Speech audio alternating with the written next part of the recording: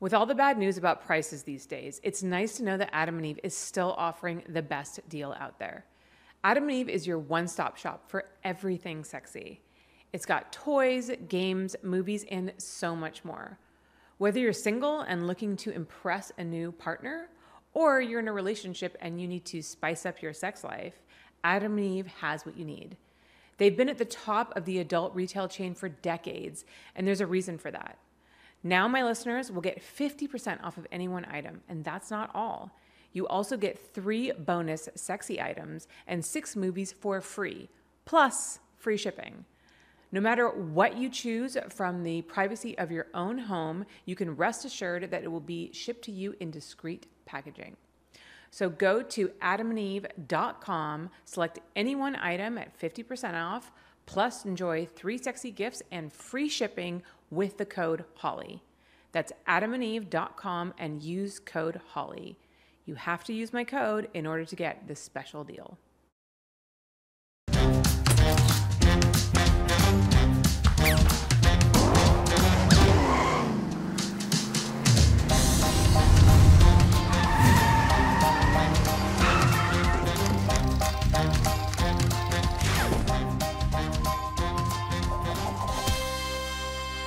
Hey guys, welcome back to Holly Randall Unfiltered. Before I introduce my guest today, I want to give a quick shout out to my sponsors, Dipsea.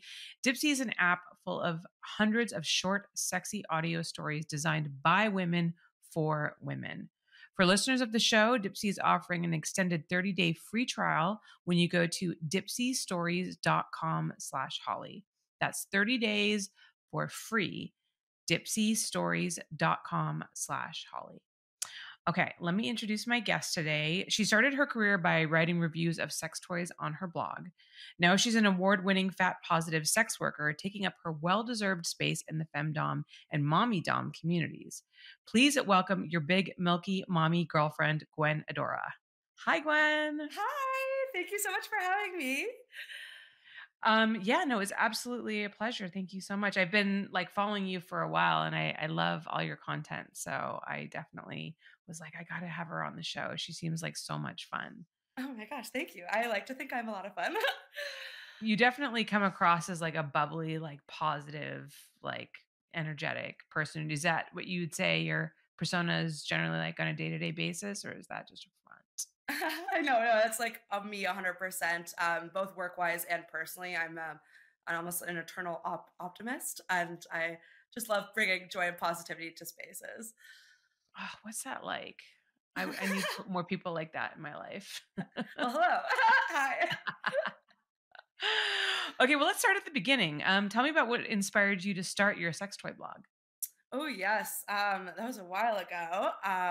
But I wanted free sex toys, and I was on Twitter, and I was just kind of like needing a change up in my life. I was like, okay, I need a project, need something to do, and I found a blogger, Kate Sloan, who's goes by Girly Juice, and she was like just like living her life on Twitter, doing sex toy reviews and running a blog talking about sex, and I was like, oh my goodness, I've always had such a, love for like sex positivity as I was kind of growing out of high school into college. And I was like, this is probably a spot where I could kind of put my thoughts, put my feelings, and also get free sex toys in exchange for reviews. So I started, Bonus. yeah, exactly. Yeah. Wonderful. So I started that blog, and that was under like a different branding than my Gwen name. I was pretty successful at it, but eventually I just kind of got a little bored of writing and also giving away a lot of like my personal details of like my sex life and my personal life to the internet. So I shifted from that into porn eventually. Interesting. Have you always been a sexual person? Yes, definitely. When I was younger, like I was just always masturbating, and I had always wanted to have sex. Like in high school and stuff, I didn't really have like a lot of um, like romantic like interests. Well, I did, but it was very unrequited in terms of like crushes in school. But I was someone who was like always like, I was like I really like couldn't not wait to get fucked. Like I was just very excited to experience that next stage of growing up. And when I first had sex at at 18, I kind of like, I did it with the person I did it with, just to kind of like open the doors and just to get myself going. And then I fucked way too many people, but it brought me here. So that's wonderful. Made some mistakes along the way, but I just kind of was like ready to get going. Yeah, I can relate. I remember when I lost my virginity, it was just to like do it. You know what I mean? There was such a build up to it, and all my friends had already lost their virginity. So I've talked about the lost my virginity story. It's not very interesting, and it was to a guy who did not deserve it. Yeah, that's But gross. yeah, I mean, you got to start somewhere, I guess. Exactly. Yeah. And you grew up in like a pretty sex positive household, is that right? Yeah, my mom was always very like, I mean, looking back at it, I'm like, sometimes I'm like, okay, maybe she could have approached things a little bit differently, but she was always very open with us about like, hey, if you guys watch porn, that's cool. And she came to me like when I was young and was like, hey, just so you know, like if there's like a spot, like it was very vague. She's like, there's a Mhm. spot you can touch that makes you feel really good. And I was like, okay, cool. And I've been masturbating every day ever since. Um, but like, I mean, there's definitely some, I think, more communication that could have happened, but I think she was doing the best that she could at the time when I was growing up. So I appreciate that a lot. Yeah, I mean, being a mother now and also growing up in a sex positive household, I definitely, am grateful for the fact that we have so many more tools and information at our disposal to teach our kids about sexuality in a healthy and positive way. What do you think were some of the things that you might have done differently, or like, how do you see the approach of teaching someone about sexuality in a healthy way now with all the information that you have? I think, I mean, if I had to change it, I think giving me a little bit more information on like why like things were happening that way Mhm. and like why this feels good and what context, and maybe some also like more like talks about like my relationships to potentially other people, and also my like relationship to like sexy internet media. That Mhm. would be, I think, really helpful, because I think that was kind of like something I had a lot of shame about, like watching porn, and specifically like watching like a lot of like queer porn, because that was something that I was like, wait, like I typically growing up, I had a lot of crushes on guys, but I would like masturbate to like lesbian porn, which I feel like is like, that's very standard for a lot of women. And if like, not that my mom would have had like the answers to that at all, but I kind of like, if I was to, impart some information onto a growing person, I would kind of guide them in a way that would give them tools to understand those types of relationships. Because yeah, even though I wasn't really like, again, I didn't have any boyfriends growing up, but it would still have been nice to like understand just a little bit more, rather than like, oh, by the way, if you touch yourself, it feels nice, but like a little bit more context behind Right. Yeah, and I mean you're obviously younger than me, so you grew up in a different era than I did because the internet didn't exist when I was growing up. So my parents didn't have to worry about me. I mean, to be fair, I used to steal like, because my parents were pornographers, so the content was literally at home. that. Yeah. But it was like in the office, which was the guest house. And it was like locked in the office, but like I knew where the key was. Yeah. Yeah. So, but the only things that I would have access to is mostly magazines, which Mhm. is so tame compared to like what kids can get these days. And, Absolutely. some like VHS tapes. That was my first porn experience, was a VHS tape. And same thing, like pretty tame stuff. Mhm. Compared to, what's out there now. I mean, what do you think about like this, how to navigate this new internet age of porn for young people? Oh my gosh, that's like such a loaded question. I know. Um, yeah, it's like expansive, because I feel like there's kind of no right way, but there's like so many wrong ways of dealing Mhm. with teaching youth about the media that they're consuming. And I don't know, I feel like parents are gonna mess up regardless. But I guess just talking to people, talking to like their children about it, I think is the most important thing. Just being like, hey, you're gonna probably see some things that like aren't realistic like depictions of sexual experiences. But even beyond that, like even with like TikTok and like even like place like I don't know Twitch communities and like if you think of discords and like just there's so many different types of online interaction now, and it's not just like the media that you're consuming, but it's also the people you're talking to and the relationships that you're forming. And because I think of a lot of people my age, like I'm 27, a lot of people like in my age range are like, oh, I had a really weird experience on the internet talking to a stranger and having some kind of like weird sexual experience at a young age with like someone they didn't know online through some weird chat room. And I think that stuff is definitely still happening, but maybe even in like more obvious areas of existence, just because so many youth these days are like very visible online. So it's like, of course, there's going to be like, other people who are like interested in that, whether it be in their age range or just creepy adults. Like, I think that kind of area needs to be like explored and talked about as well, in also like with the porn conversation, because I don't know, like anything can be horny realistically, and a lot of people make things horny, especially when you're sharing that types of media.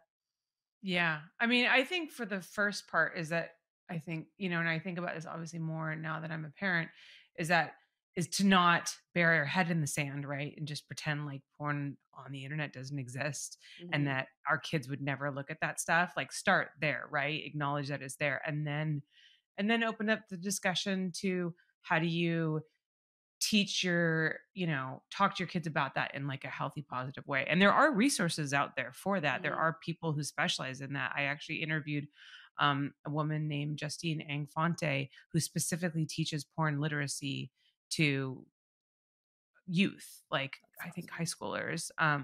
And obviously she doesn't show them porn, but she's able to discuss it in a way where they kind of like get context behind it, and understand about it just being a fantasy and understand it in relationships to like real life interactions. So Mm. I think, yeah, I mean, I think, start with education, right? Because if you just like refuse to talk to your kids about it and you just let them like discover it on their own, then, you're liable to have issues there. So Mm. like Absolutely. let's try to talk about it. Let's try to be open about it. Hmm.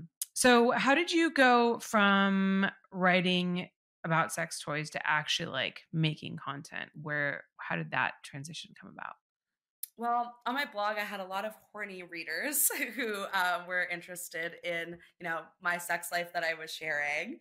So there's kind of some overlap in between, I would say, like the porn buyer community and also the types of people who were reading my blog. I also had like a lot of sex worker friends who would share my articles too. So it's kind of like in the same adjacent community with the sex bloggers and the sex workers. And yeah, I just had a couple of like readers who emailed me and were like, "Hey, I'd be interested in paying you for like a couple pieces of content here and there." So I started doing that a little bit, and eventually I was like traveling in my early 20s.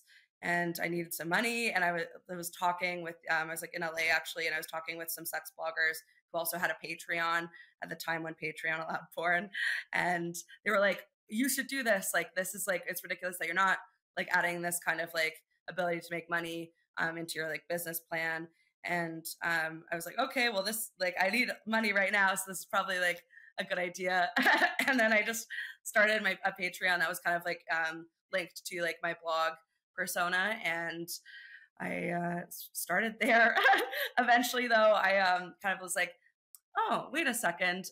Sites like ManyVids and like other types of like where you could sell your content to like people who were there to buy it. Those types of sites. I was like, okay, maybe I should kind of move over there eventually because it's like a bigger market and actually start marketing myself as someone who does this rather than just kind of like a adjacent aside to my blogging. And yeah, I saw that and I was like, okay, well, let's perhaps do a little pivot because I was just kind of exhausted and burnt out from writing and sharing. And yeah, I pivoted. How was it to come out like from behind just the words, on the page to like a real person who is like showing herself to the world? Ooh, it was a little terrifying, I think, of the first like couple times that I was sharing that type of content. I'd already like on my blog had already posted like sexy pictures and stuff before, but I think making someone specifically for one person felt very vulnerable when you're first like getting into that. And I think everybody's like first foray into like online sex work, you're like, oh, like there's like a person I don't actually know at the other side of this who's receiving this very like intimate piece of myself, and like what could they do with that content, what are their intentions behind it, whether it just to be jerk off to it in the best case scenario, which for some people that might even be something they're uncomfortable with, or like perhaps use it for nefarious purposes of blackmailing or uploading to like other sites and sharing it. And yeah, it's just like obviously, yeah, all the possibilities run through your mind when you're doing something like that. Mhm. But I just did it anyway. Were you worried about like did your family or friends not know what you were doing? Were you worried about that coming out and affecting you in a negative way?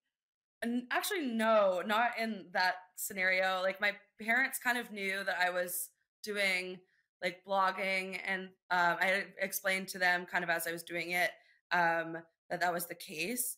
But in terms of switching over, I didn't really like. I didn't say anything to them, but I also wasn't really hiding it when I was moving into like the more porn space. Like if I was nominated for like an award or something like that, or like if I was in an article or something, I would still like share it on my personal Facebook where which my family like has access to. It was kind of one of those things where I was like, you know, they'll like if they find out, they find out, but it's not something I directly was ready to like engage with them. Mhm. So I have a complicated relationship with my parents. It's like a little bit distant. Mhm. And we're in a good place now, but it's still like distant in a way that's comfortable for me. And sharing something like that wasn't like the biggest worry of mine, and just because it wasn't a big priority. Right, right. And then with my friends though, like they all knew what I was doing, and like everybody in my personal life, like everybody knows. And like I go by Gwen now, like very like publicly around my city, and which is very freeing, just because I don't have to ever really worry about someone trying to like blackmail me now. But at the time when I was transitioning to it, it was still a little bit of like a, oh okay, this like could just perhaps backfire, especially because you're like, oh, the internet is so vast and big and scary sometimes. But yeah, I think it all worked out. Yeah, I mean, and also too, we hear all these stories about like revenge porn, and it's one of those things that you can't take back. Like what's on the internet is there forever, right? Yeah, So it needs to be a decision that you are like 100% committed to. absolutely. What advice would you give to anybody looking to get into online sex work? Is there anything that you know now that you wish you had known back then?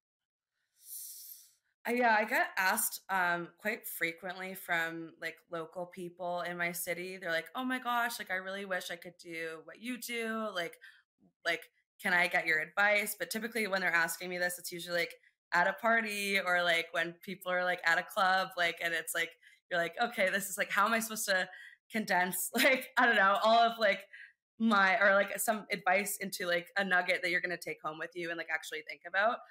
So I typically say to people, I'm like, okay, think of like everybody in your life that like, including like coworkers, professors, like family members, your best friends, your brother, everybody. Think of everybody in your life, and like if or perhaps the person that you wouldn't want to find out like the most, like that person, think of them, and then think of them finding out.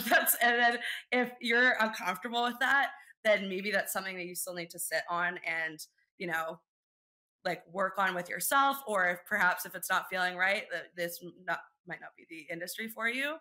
um so that's the first thing I say. And if they're like, oh, like I don't care, like, or they're like, I'm fine, I'm open with everybody, and I'm like, okay. So then I'm like, okay, what, like, you're gonna have to think of a business plan. That's basically what I say to them. So many people who are interested in this industry are like, obviously the money is like great and like alluring, and obviously like a necessity too for people who like like, I don't have any other options, we have to do this. But also a lot of people that I talk to are interested in doing it kind of like, they like the glamour and the kind of like mysteriousness and like just like kind of the edge factor of being able to say that they're doing it. So I'm like, the advice that I give people is honestly very boring because like to make it in this industry and to be successful, you have to have a good like business plan and a good idea of how to market yourself. And obviously, like you, no one needs that from the get-go, but eventually it's something that you're going to have to think about if you want to, survive and like longevity wise and make Mm-hmm. a career for yourself. So I'm like, typically I tell people like some actionable advice, and I say like, okay, you're going to have to like think of your like what are you selling? Like just like you're not selling like your tits are great, your ass is great, your face is beautiful, but like what is your take on this? How are you going to get people to actually buy your content if you want to sell it? So like what's your niche? What is your branding? Like think of that and then come back to me and maybe we can discuss like, some more actually like, tips and how to start. But if you don't have an idea of what you want to do and what kind of content you want to make initially, then like you haven't really been thinking about this that long. And then maybe it's Mm-hmm. not a good idea. Yeah, I feel like a lot of people, I mean, especially nowadays, get in just think like, oh, if I flash my tits on the internet, people are going to pay for it because like everybody does, and look at all these people making money. But I mean, the market has become like oversaturated, especially since Absolutely. COVID, and everybody Mm-hmm. jumped in and started doing OnlyFans. So I would say it's not as easy to, carve out that niche and get those followers as it may have been before. So I think you're absolutely right. Like, what is your specialty? What do you think you're good at? Who's your audience? Mm-hmm. Stuff like that. And you're right. Maybe you won't figure that out until you start, you dip your toe in sex work, because I've just talked to a lot of women who really didn't like discover who they were sexually until they started doing sex work. Like Mm-hmm. they didn't Mm-hmm. know because they hadn't had that much experience. And then they started doing sex work. They're like, oh, I actually really like this. And so then that gave them some That's cool. indication. But I think that's all really good advice. We're going to take a commercial break, and then we're going to come back and we're going to talk about your specialty, the femme mommy dom role. So hang tight, guys. We will be right back. With all the bad news about prices these days, it's nice to know that Adam and Eve is still offering the best deal out there. Adam and Eve is your one-stop shop for everything sexy. It's got toys, games, movies, and so much more. Whether you're single and looking to impress a new partner, or you're in a relationship and you need to spice up your sex life, Adam and Eve has what you need.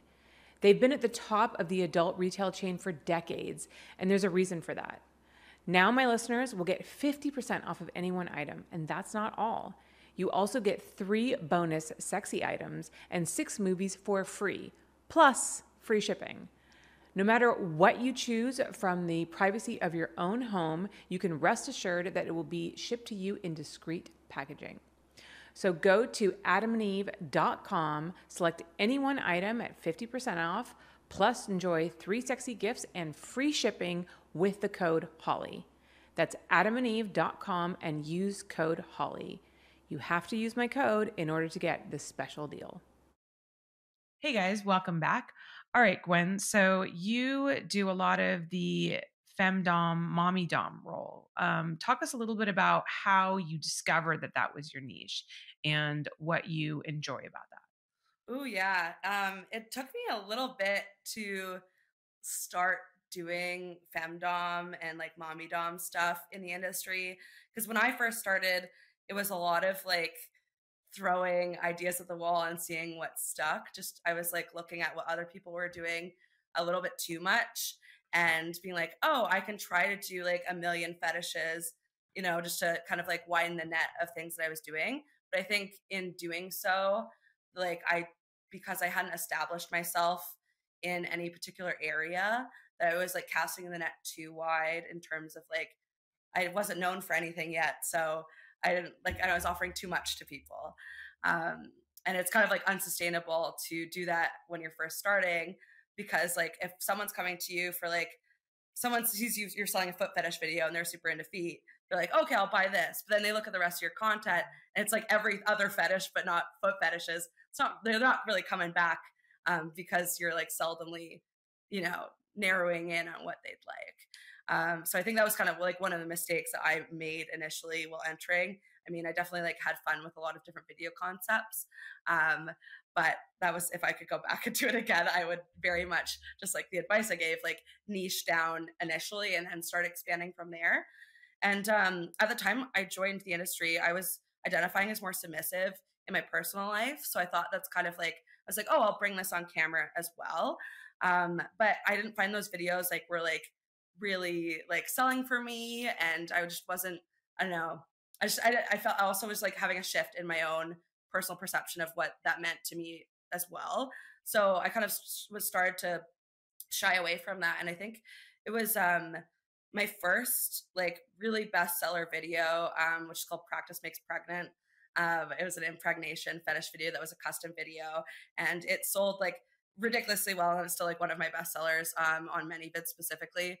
And that role that the custom buyer like wanted from me was to be in a more like dominant role, but not necessarily something that is not like what you typically think when you think like a dominant woman in porn would be. It's more like a kind of like a sexy, the like, I mean, the story from the custom video is that I am the like best friend of the girlfriend of the POV character, and I am seducing him into fucking me and giving me a baby. So from that kind of perspective, and the way I like acted it and the way I kind of got into the script, it was dominant in a way that I wasn't really used to like experiencing outwardly. A lot of domination style is like, oh, like, you know, you're whipping, you're spanking, you're like choking people and holding them down. But this is something more like subtle and verbal about that made me be like, oh, wait a second, I actually am kind of dominant, because I really didn't think I was before. And something about that, and then we ended up doing like a series of the same like character, and same types of storylines that kind of unlocked something in me that was like, okay, like domination doesn't have to just be this like super aggressive thing.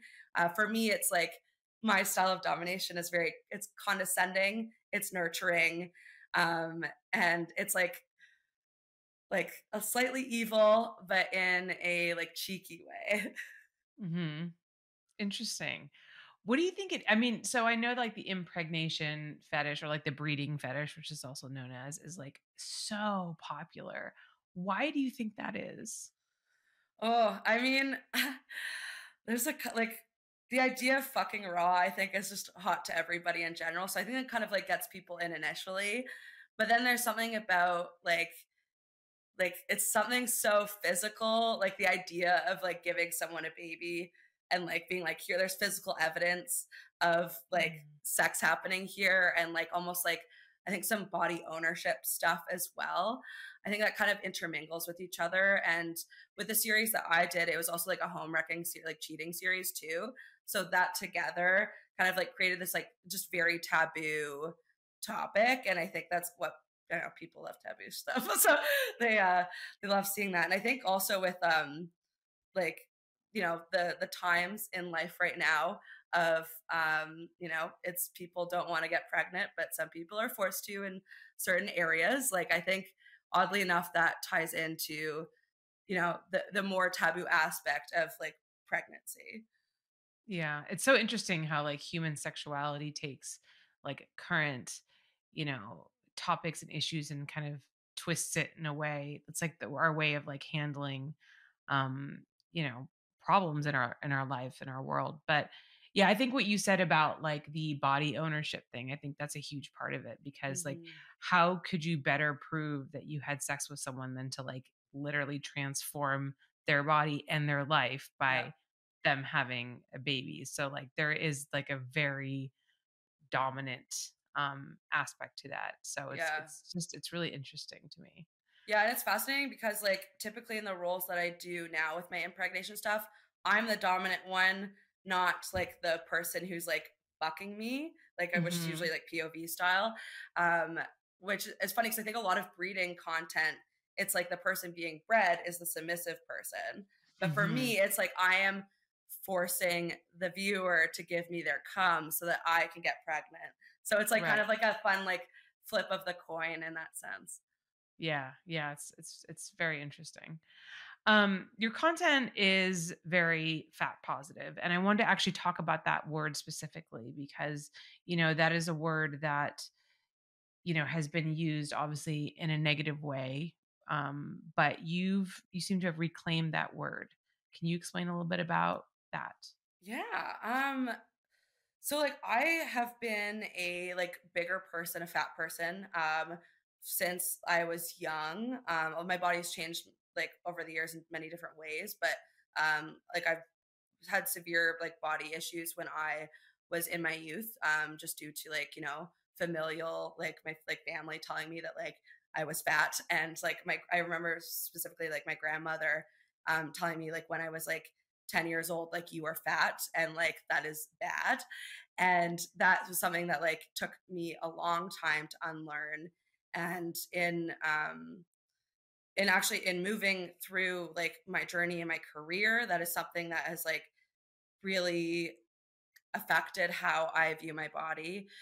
So in like the first couple years of university, that was kind of when I went through like a really big like realization of like other people are telling me how I should feel about the vessel that I am like using to move through this lifetime. And there's just so much bigger things to worry about than like the perception that is being put on to me, and the perception that's like, made up by, of course, like, just the media, which is sounds funny to, blame that, but it's very much, all trickles down. And yeah, through like being like using my blog at the time and showing my body online, that kind of like sparked this actual confidence, because initially it was very much a fake it till you make it situation of like I need to like pretend that I am the fucking shit in order to get there, which it really did like over time end up working, because like I really do, I love myself a little too much now, if you will.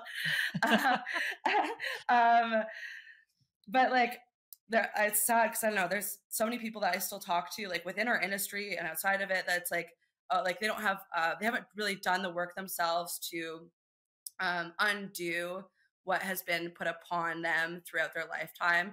And it's unfortunate because a lot of that is like obviously out of people's control, but when you don't examine your own relationship to the ideas that are being put upon you, then you're also typically pushing those upon other people at the same time. So like even I don't know, I get compliments from people when I go out, and oftentimes it's like, oh my gosh, like you're so confident, like I wish I could be so confident like you. And I'm like, you absolutely can. Like you have the ability to do that, you just have to like really do the work to yeah unpack that all and like start really loving yourself. And I obviously won't say that to people like because that's a kind of like a harsh reality of it. But I'm at a point where it's I know I've moved through like, obviously the body positivity movement, like which, was initially like made by Black women and disabled people. Obviously that was co-opted by white women kind of like early in the like early 2010s. And it's kind of moved into other spaces in the internet now, which is kind of we're at an interesting little time right now with our bodies, I think, because like they're saying like cocaine chic is back or whatever in terms of body types being on trend. Very odd. We've kind of like moved through it. It's never perfect, but yeah, I feel like there's just like always so much work to be done in terms of like people relating to their bodies. But fat specifically as a word for me is just like that's just a descriptor of my body. And like I'm so happy that I was kind of unable, or I am so happy that I was able to kind of release the negative ideas around the word, because it really realistically is just a descriptor. And I still like when I say, oh, like I'm a fat person to people, their faces like you can just see it in people's eyes, like no, you're not fat. It's like, or it's like, huh, like, am I allowed to say that about you? Like, it's very interesting because people have everybody has such a weird relationship to that word. But it is like, it's just a descriptor. Yeah. I mean, yeah, I can relate. And I will say that I am definitely one of those people who looks at you and is like, you're so confident. I wish I was that confident. And when I talk to people like you and, when I have like Carla Lane on and I mean, I just like the idea of being able to get to a place where you love your body as it is like just this it's like I can't decide if I want to like, I mean, I know what I should, but like internally, I can't decide if that's the goal I should go for or if I should try to lose these last 10 pounds. It's like, you know what Mm-hmm. I mean? And it's just, as a woman who grew up in the industry where, like, I mean, especially when I started shooting porn, in 1999 or early or like 2000, like it was like skinny girls, big fake tits, like, Mm-hmm. bigger women were never we would never shoot them. We would never book them. There was like no place in like the little glamour niche that I worked in. So I think that very much conditioned me. And now that I'm older and I've had a child, and my body has changed, it's like that struggle to accept myself as I am has been really hard. And so Mm-hmm. I will say, like, personally, I very much admire you, um, for being able to just like, I mean, I feel like that's what we all want in the end, right? We just want to love ourselves, but Mm-hmm. it's like, how do we get there? Yeah. Do we accept ourselves for who we are and we, like you said, unlearn everything that's been taught to us about like what we're supposed to look like? Or do we, you know, go to the gym every single day and eat nothing until we get to this like tiny size that we Mm-hmm. think is going to make us happy. And then of Yeah. course, like when you get to that size, are you happy? No. No. No. No. I, No, I you're not. I think there's like a world where you can kind of like in terms of like the what you saying like do I love myself or do I like lose 10 pounds. I think there's a world where those things can like exist. I don't think it's necessarily like oh like just because like I think you can still change your body depending on whatever you'd like to, but like also know why you're doing that. And like if you have a goal for yourself, whether that be like you want to change your nose or you want to get a boob job or whatever, like I think people should absolutely be able to do those things. There's changes about my body that I'd love to make, but it's like kind of unpacking why first. Mhm. Because like if it's directly related to like I hate this about me, like let's change it. Maybe just like take it back a little bit and like really really look at that before you make any changes. But although I'm at the same like I agree that if you really really hate something about yourself, like and you want to change it, you should be allowed to. I don't think anybody can tell anybody what they should and shouldn't change because it's like again, we only have like this is my vessel for my lifetime. Like this body is carrying me through life right now. I should like be able to do whatever I'd like with it. But at the same time, I should allow myself the grace of just being who I am and being okay with myself, like where I Mhm. am right now, whether that be a change I want to make or if I'm feeling good, like this body is carrying me through and like it's all I got. So I better treat it with respect and with love. Yeah. No, but you bring up a good point about, if there are things about yourself that you want to change, you should feel entitled to make those decisions, but you're right to unpack and look at like why. Is it like, is it like your boyfriend or your Mhm. husband that's making you feel that way? And because he's telling you that you feel like you need to change this for him, is it for, you know, this job that you want or work, or is it for you? And it's like that's the hard thing, right? Is to really kind of uncover all of those layers and figure out like what's your real motivation behind that. And I think Yeah.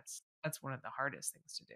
Oh, absolutely. Yeah. And I think like being in this industry is really interesting just because like when I'm scrolling on Twitter, you're seeing like so many different like you're seeing like bodies. You see like I'm almost overexposed. I'm sure everybody in this like in this industry is overexposed to um different bodies, which is good in some ways, but then in other ways, typically, algorithmically you're fed the bodies that like are, conventionally attractive and fit like, a certain certain boxes.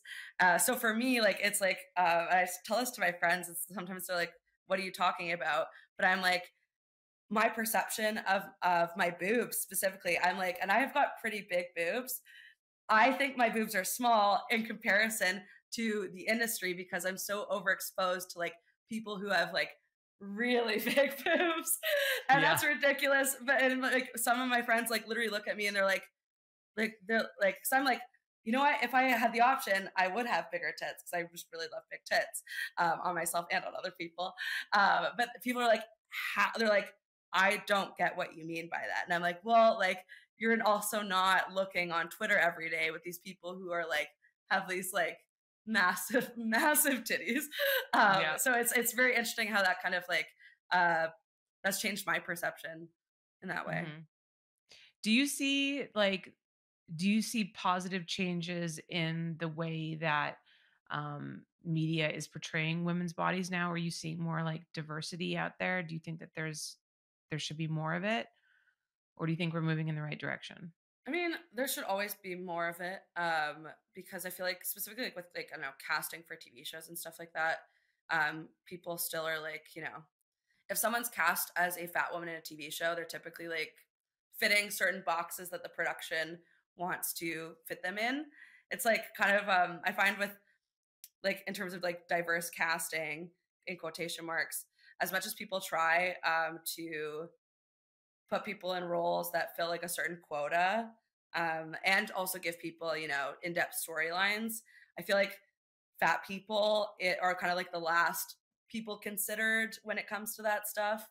Like oftentimes if someone's being cast, like a fat person is being cast in a role, that role is like, oh they're struggling with their body issues, that's like or they have an eating disorder, and it's like the kind of the like we haven't fleshed out just giving fat people roles yet. Like it's like they have to come with like this burden of being a fat person, which Hmm. sucks because like I mean, obviously, fat people struggle with body issues, especially because the way people treat us. But Yeah. if that's all we're showing to people, like that's not a full diverse representation of fat people in the media. And like an example of that would be with the show Euphoria. They Mm. had an actress who Barbie Ferreira who played the character Kat, and she's like a plus size woman, and they like wanted to give her a storyline of having an eating disorder in the second season that just came out, and she like refused to do that and had a lot of issues with the director, and now basically it was written out of the show because she wouldn't do that, which is like sucks because the rest of that show is like very like gives kind of like new life to different perspectives, and to trans people and to like biracial people and like a whole bunch of different like queer characters in there. But then with like the fat girl, they're like, oh no, you got the very obvious storyline that Degrassi covered like 10 years ago, which that's just it's very unfortunate that that happens, especially at that kind of caliber. That's so interesting that you say that because she was actually the person that I was thinking in my head that I felt was like a good representation of a plus size woman in a show because she is the one who ends up like kind of getting into sex work and camming and like showing off her body. And there's a lot of like, her coming to terms with her sexuality and seeing herself as desirable. But I didn't know that they wanted to give her an eating Yeah, disorder storyline. And that would have been disappointing. it would have been. Um, Yeah, because yeah, you're right. I mean, as much as that show gives me so much fucking anxiety for when my daughter becomes a teenager, oh my God. Also because I was not a good kid when I was a teenager and I did drugs and stupid shit. mm, Um, but yeah, I like the way that it doesn't fall into like those stereotypical tropes, like how the trans character there is like it's not obvious that they don't really make a thing about her being trans kind of like at all, really yeah, in the show, that and you don't even really realize it until later. yeah, So I thought that they were kind of setting a good example for that, but that's interesting to hear that that was the plan. And yeah. I'm glad that she fought against that because I agree with you. I think that would have been a detriment to the show. Yeah, and to that her storyline, like the storyline of that Yeah. character in general. Yeah, it's very wild. But yeah, that tends to happen a lot, and it's unfortunate that people can't really pull like away from that just yet. Yeah. You've done a lot of interviews with mainstream media sites like Vice and Wired. how did you establish yourself as kind of a voice for sex work?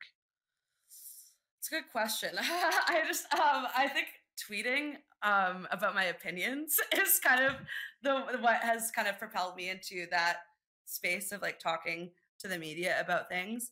Just because a lot of I just get DMs from journalists that are like, "Hey, like I see you're tweeting about this issue. Can I talk to you about it?" And I'm like, "Okay, that makes sense." I think like when I first started in the industry, I had like I have a lot of models who follow me, and like not just for like the not for my porn, but just for like my opinions. So I think like when I tweet about something that is kind of like a hot button issue in our industry, like site changes or um like political things, I get like a lot of attention on those tweets. So I think that just kind of like, gets in front of eyeballs and people trust me to talk about things, which is very wonderful. And like, I'm honored that people consider me representation for sex work, so I can talk to people about it. But yeah, it's, I don't exactly know why, but that's kind of my best guess. What do you think is one of the biggest issues facing the sex work industry today? Oh goodness. That's a good question. Um, I mean, payment processors are probably the main thing that I would say. Just because I feel like if certain religious groups and organizations weren't rallying for our payment processors to stop paying us, then we could, create a little bit more freely and exist a little bit more freely online. Yeah.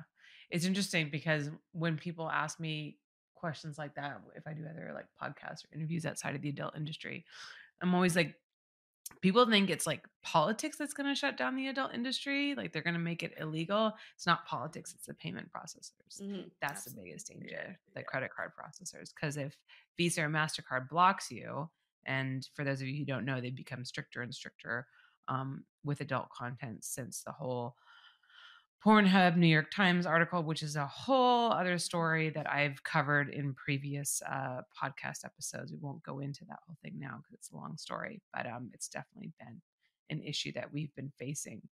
Speaking of like tech and current issues, since the Elon Musk takeover of Twitter, there's been a lot of chatter about that. There's been some concern that Twitter would be taken away from sex workers.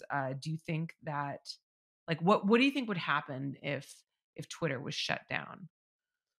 That's a good question. I think of that, like, I just think of like opening the app one day and just like nobody being there, which is Hmm. very spooky because on other platforms, we have, like obviously I have like mutuals on Instagram and whatnot, but the community doesn't operate the same way on those platforms just because we're so used to getting booted off of them. And I think like places like Instagram or TikTok, they're not really like meant for community building, which I think Twitter, like that's like one of the positives of it is it's like easy to find people within your area and it's easy to connect with them in a way. Um, Rather than like Instagram and TikTok, which are like just like, putting out content. And, I mean, there is some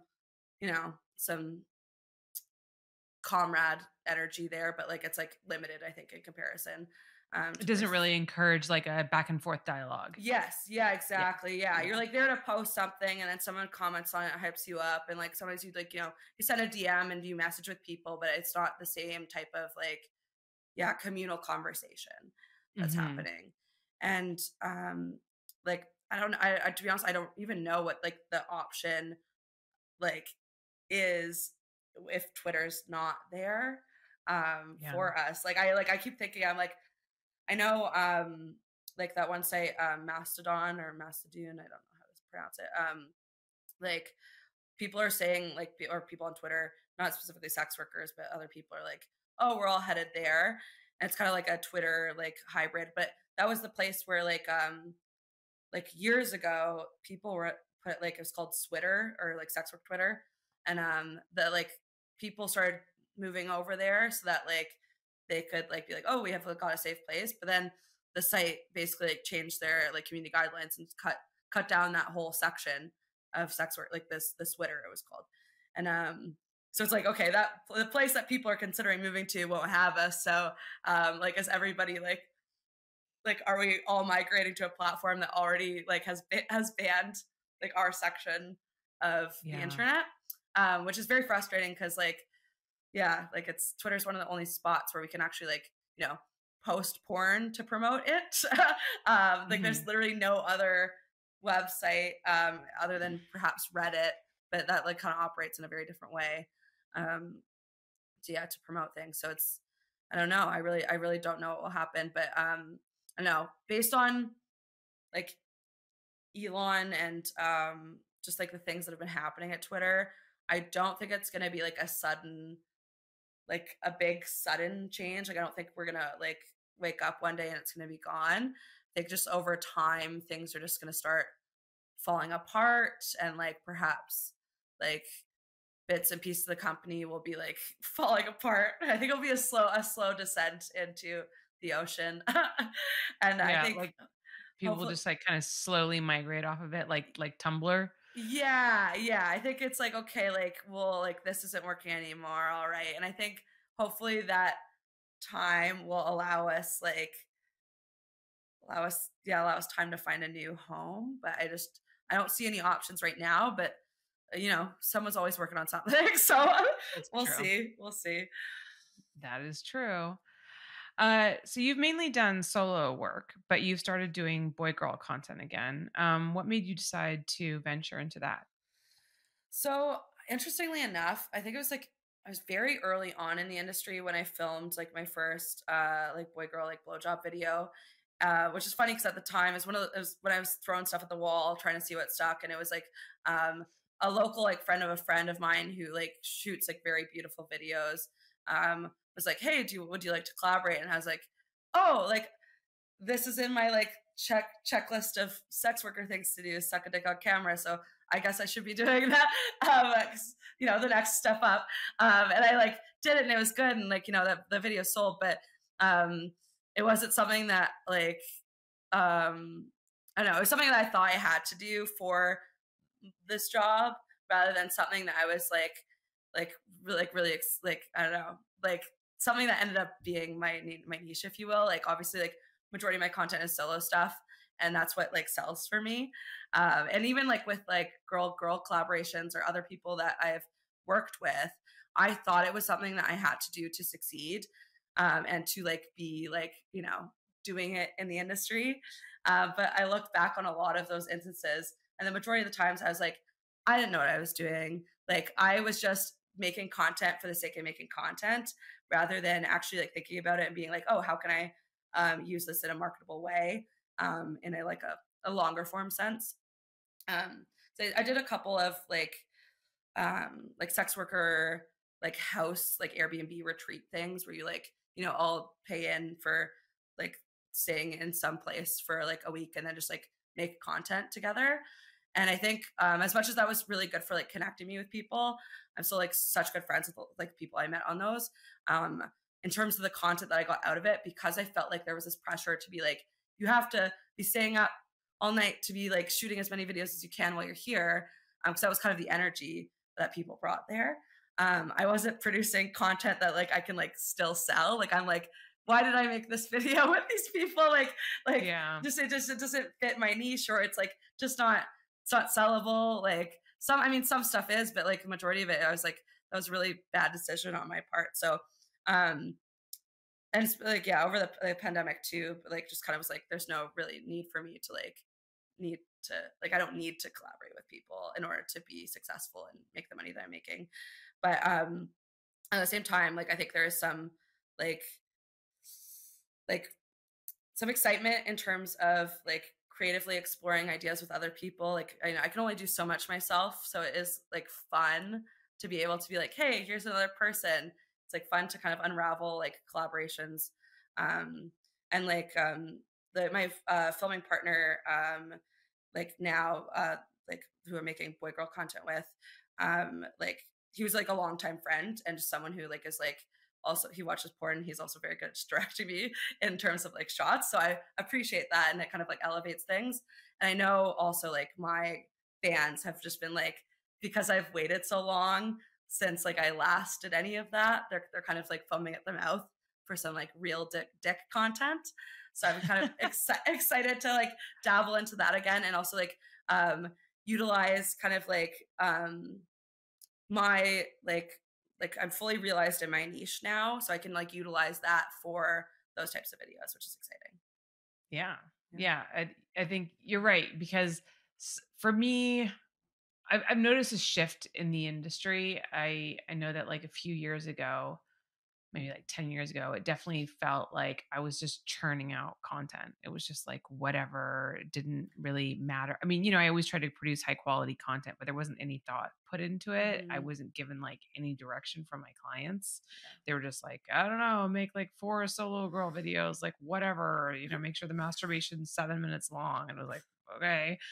And it definitely got very repetitive. And now I produce less content, but with a lot more thought and you know, budget built into it. And it just feels like it's just so much better, because there is this idea that porn is very disposable content, and the minute like something comes out and people consume it once, they don't care anymore. They want like the next thing, and it's just like constantly having to make like porn. There's like so much fucking porn out there.